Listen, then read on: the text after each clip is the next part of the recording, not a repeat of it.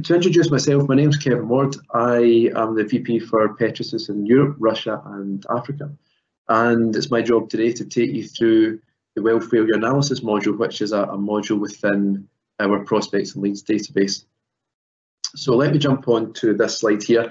This slide really just tries to explain to people who perhaps haven't heard of PLDB or maybe not entirely familiar with Petrosys itself, exactly where our software fits into the oil and gas industry.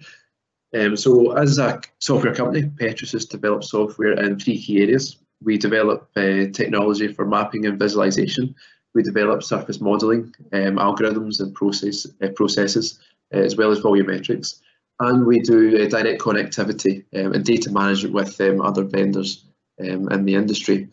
And the products that we have from this technology, then we have Petrosys Pro, which is our subsurface mapping application, and that's probably what we're best known for.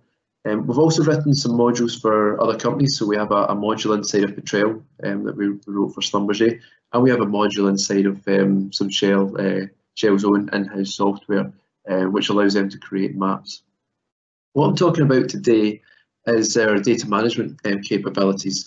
So we have a corporate master data store called DB Map Web, which is a corporate database which uses the PPDM data model to store all of your company's well data or seismic or GIS data, records management, these sort of things. And one of the modules within that, which you can run as a standalone tool, is called PLDB, which stands for the Prospects and Leads Database. So it's a portfolio management tool. Does the risking of resources right through to reserves and drilling opportunities, and tracks your portfolio as it moves in time. So how your prospects are evolving and what sort of work programs need to go into those to get those drill ready.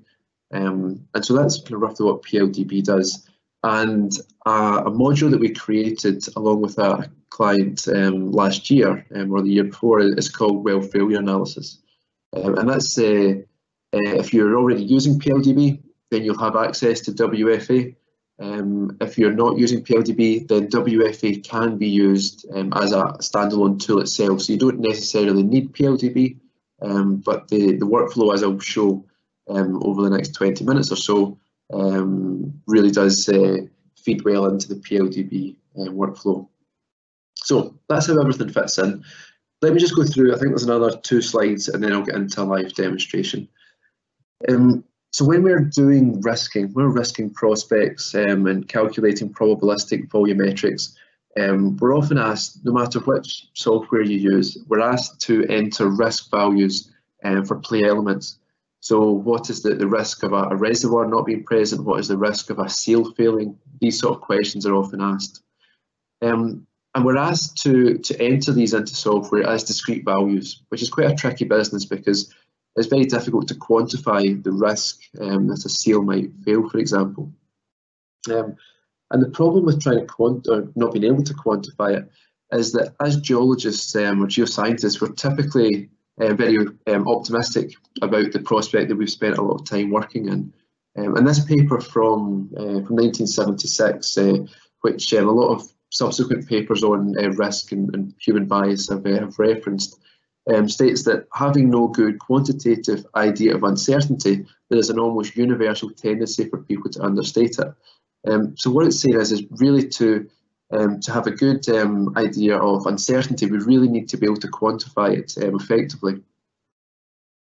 So the way that we can do this then is we can use existing well data.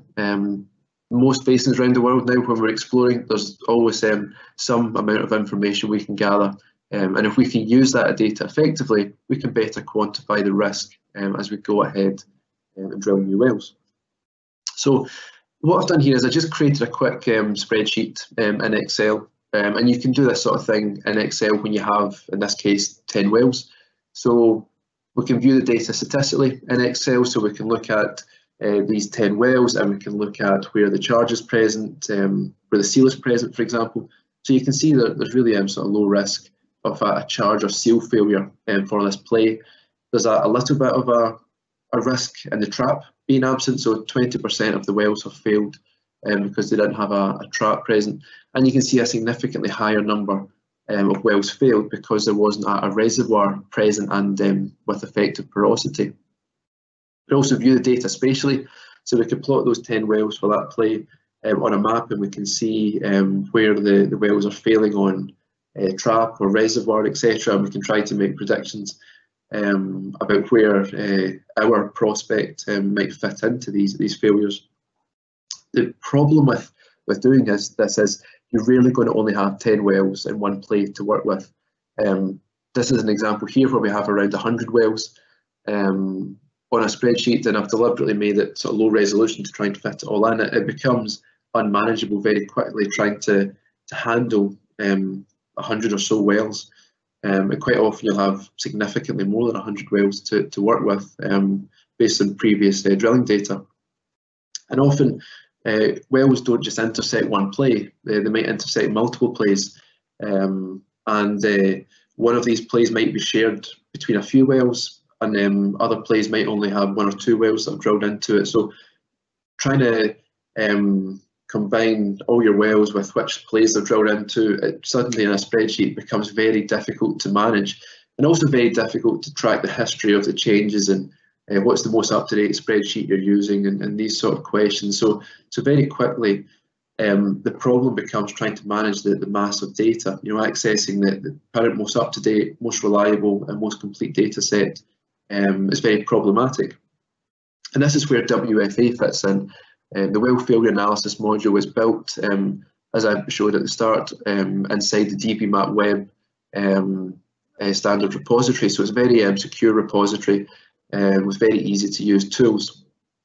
Now there is a slide that I'm going to come back to which goes through point by point what WFA does, but rather than go into that, I thought I would now just jump out to a live demo and just run through that. Hopefully that will give you an idea of what the module itself actually does. Now before I do that, I'm just going to turn off my camera because, as I mentioned earlier, I had some problems with bandwidth, so hopefully this will help somewhat.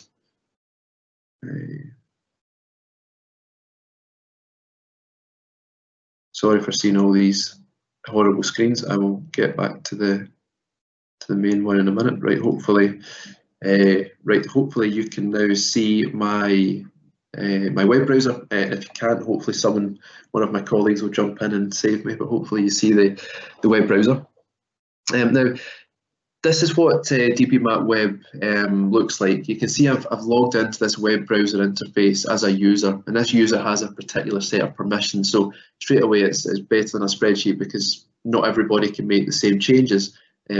Things often have to go through stage gates or peer reviews before they get approved and put into the database. And there are several modules within this. As I mentioned earlier, companies use this to store all of their corporate wells or seismic data, GIS data, records management. The thing that I'm going to focus on today is well failure analysis and PLDB, the prospects and leads database.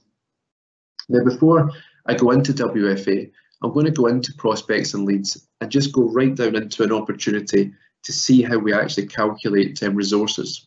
So I'm going to click on this prospect here called the Challenger 1 prospect, and I am going to go into, once this opens up, the prospect targets.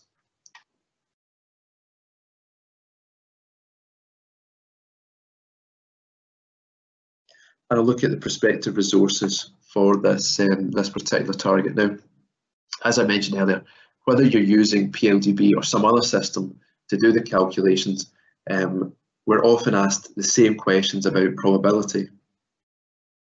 I've clicked edit. I'm going to pretend that I am editing this target, and you'll see we're asked to enter values for the probability of charge, for seal, for reservoir, and for closure or trap. We've got some other customized ones in this particular database. These were to support a GeoX dataset we were loading in. So just ignore the top three. I'm going to focus on these bottom four. It's all about the risk of these play elements. Now we can have the play risk entered, so a standard risk for the entire play, for the entire basin that we might be working in. We can also use a risk from common risk segment maps.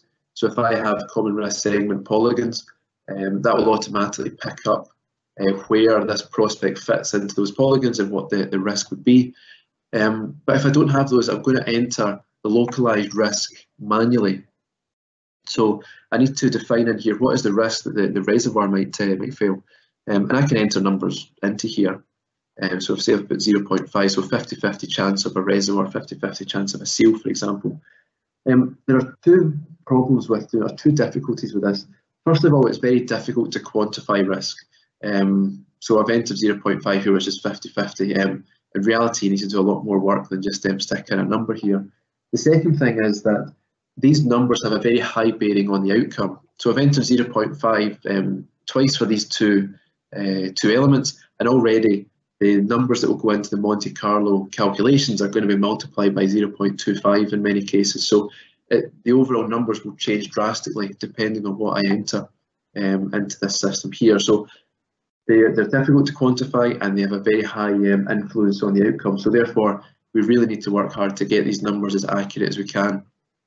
So I'm going to cancel out of this, now go into WFA and show you how WFA tries to help you quantify these numbers better, and hopefully give you a chance to then justify your numbers at a peer review. So I clicked on well failure analysis, clicked in search. I'll just expand this down here. And the first thing I'm going to just talk about is the general look and feel of this module. We can, it's a web interface module, so it's very easy. There's a low learning curve to get to use a lot of this. So as a user, I can very easily come in and, let's say I was trying to find some data about a particular play in a particular part of a basin. I can easily just come in and filter for plays. And then once this expands, I can drag this over here and show you all of the plays that I have data for. I'm just going to click on this first one here. And at the moment I have 1,300 wells which have well failure data loaded into my system. I'm filtering for this play, and you can see it's already cut down to 246 wells which have pieces of information for this particular play. And I can further filter this. There's a part of the basin called block 15, and if I put in -15, it'll just find the wells that are located within this this -15 block.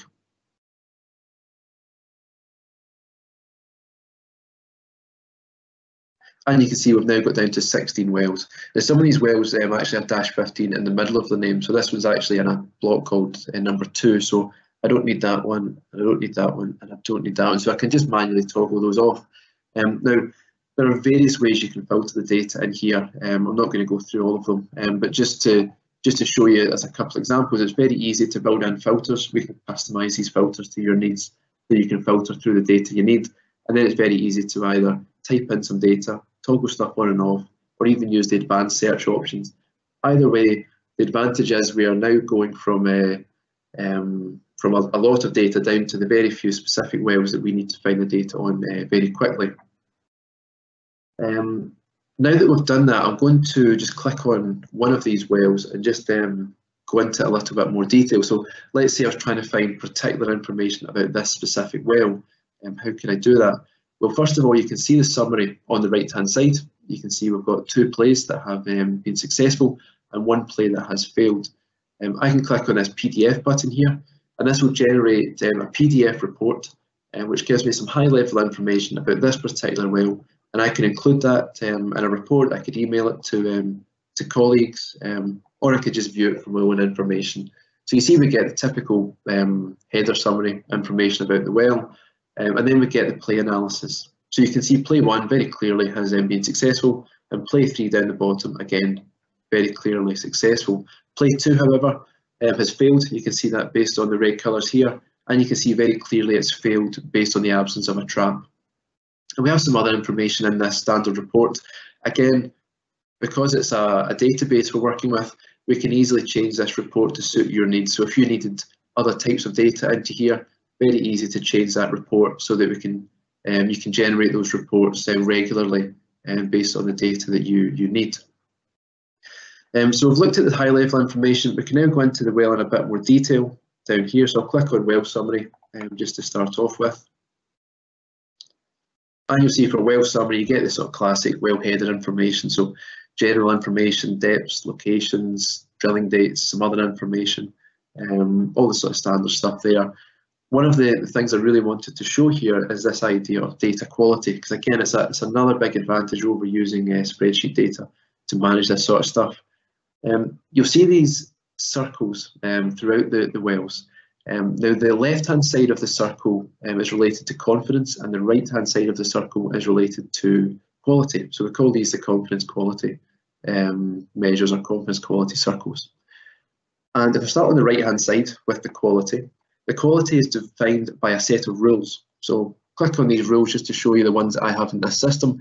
Again, your rules might need to be different. We can customize them to suit what you would class as being a high quality piece of information.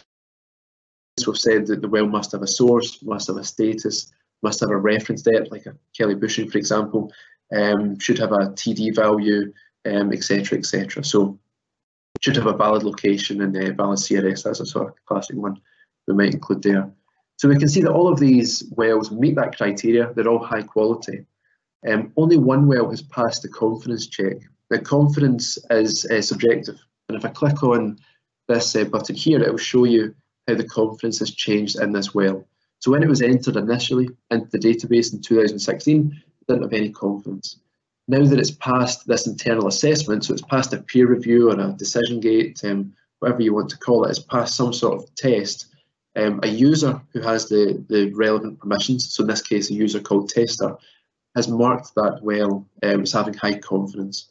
So I can now see that because it's passed its internal review, this well has high confidence, high quality. It's a good piece of data to be using. Some other information we can get about the well, we can look at source analysis. I don't have any for this well, but we can look at the source and maturity of the source rock if that information is available.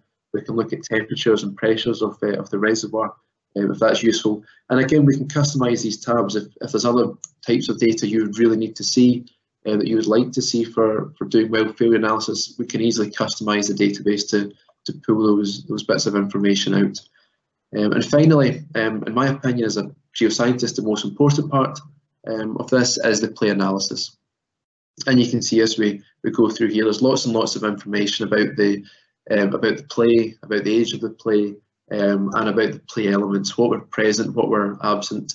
And if I click on the middle one, you'll see if there's a failure, the reason for that failure. In this case, the trap was the reason for the failure. So we've looked at the well individually. The other real advantage of using this system is being able to report on more than one well. So looking at the wells in combination with other wells. So we're looking at the entire data set. So what I'm going to do that is to get rid of the filters that I had on earlier, and hopefully this will increase the number of wells I'm looking at back to the 1300 or so that I have in this database. Okay, so 1300 wells. I'm now going to go ahead and run a couple of reports to get some information on the entire data set. I'm going to go down here and I'm going to look at some standard reports that I have for WFA.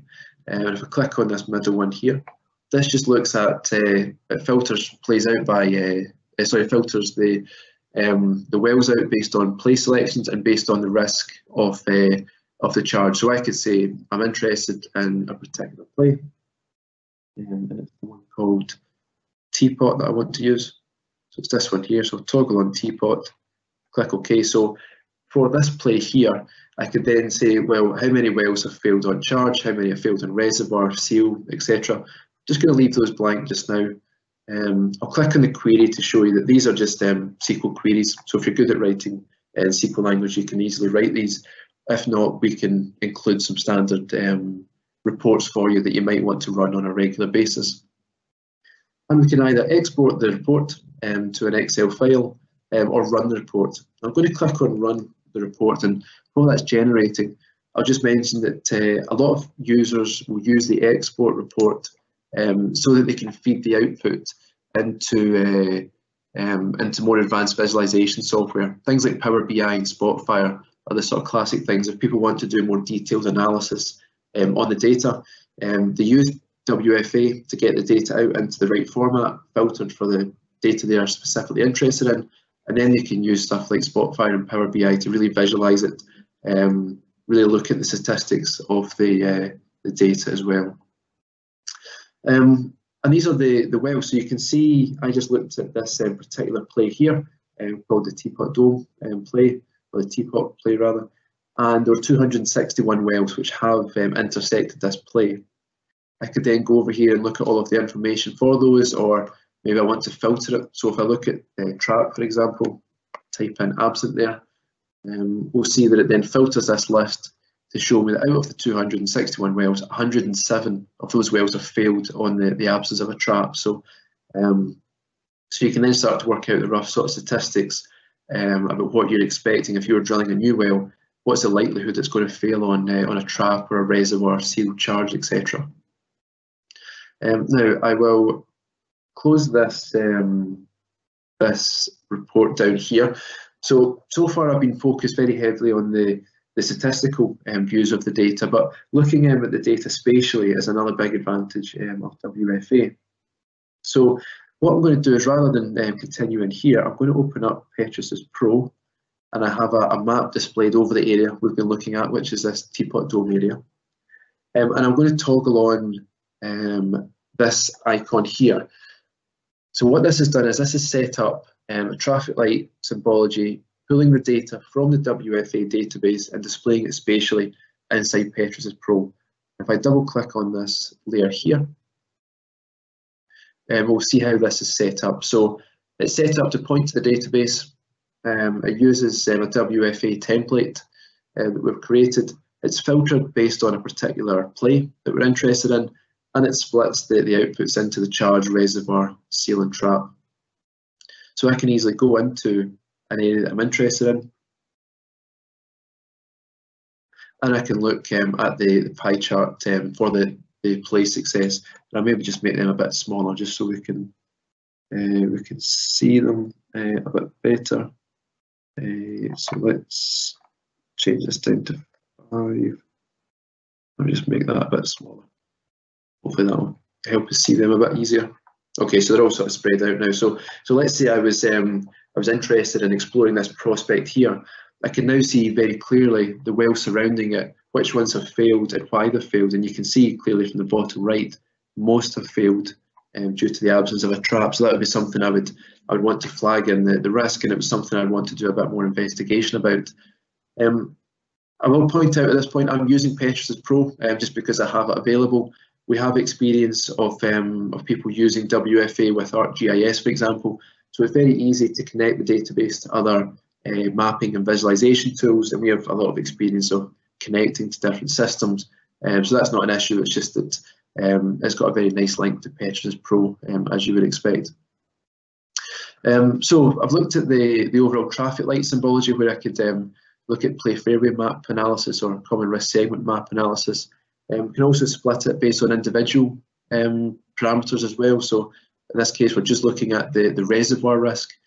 So again, I can see in the area that I'm interested in how many wells have failed based on reservoir and where they're located. So is there a channel running through the centre of the basin? Maybe that's why some wells are picking that up and others are not. So it can start to give me a better understanding of what the risk might be for the prospect that I'm now exploring in. So hopefully that gives you a good kind of overview of the system. Let me go back to PowerPoint, and I'm just going to finish with this last slide, and then I'll pause and see if there's any questions.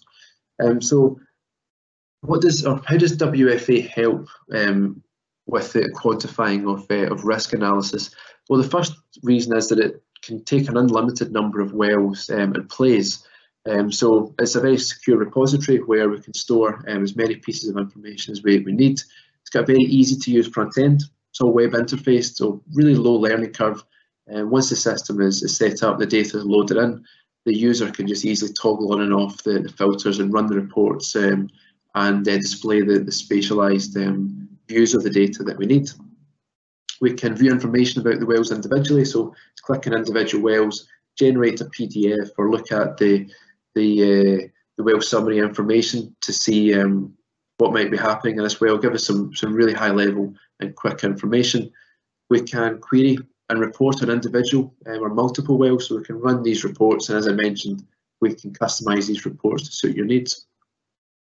We can connect to different mapping packages to visualize the data, either as the traffic light symbology or looking at individual play elements and thinking about how those relate to opportunities that we might be trying to explore. And you can connect to more powerful visualization tools. Sorry if these icons are just popping off the bottom of my screen there, but we can connect to classic things like Power BI and Spotfire to do more advanced visualization and presentation of the statistical data that we've loaded in and we're managing within WFA. And ultimately, this helps us quantify the risk. So if we're now entering these numbers into a risking package, such as PLDB, it's now much easier for us to justify what numbers we've entered based on the historical data that we have available to us. Okay, so looks like I've managed to finish just before the half hour. Thanks everyone for joining us. Hopefully that's a good overview. Susanna, if you're still on the call, are there any questions in the chat log? Hi Kevin, thanks very much for showing WFA. We have a couple of questions that have come through, so we can address those now. The first question, do you need to have Petrosys Pro to be able to run and use WFA? Okay, nice easy one to start. So no, you don't. Yeah, as I mentioned, the client that we wrote WFA for initially actually used ArcGIS to display it, and so we helped them a bit. They use an FME connection to ArcGIS, and I would imagine if there are other mapping systems that people want to use, then it would be a similar story where we can help them connect to our database. As I mentioned, the WFA stuff has that robust database sitting behind it, so nice and easy to use some of our database experts just to connect that data and visualize it the way you need to. Thanks, Kevin. And then the other question, the only other question we have is just how do you get the data into the WFA module in the first place if you have a number of spreadsheets available? So yeah, the classic way that we've seen people load data into WFA is that they've already got existing spreadsheets with all this data managed, and there are some import options. In fact, I'll maybe just show you very quickly if I've still got the screen here.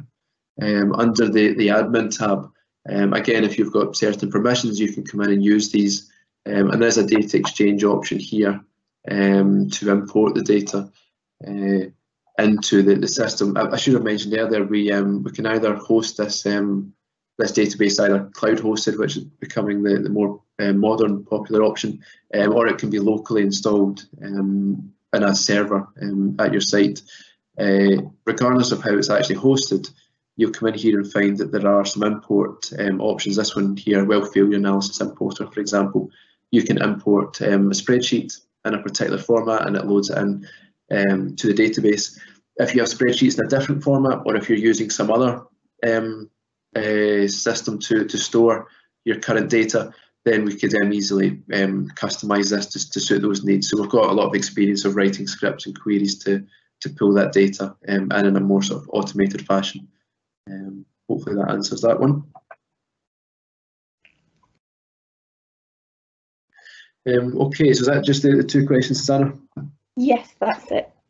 Cool, thanks for that. Well, look at that, it's just gone 1:30. It's perfect timing. Well, my email address is on the screen. We'll get this video onto the website or onto LinkedIn in due course. But thanks again for joining, and if you've got any questions, please just ping me an email and I'll get back to you. Thank you, everyone.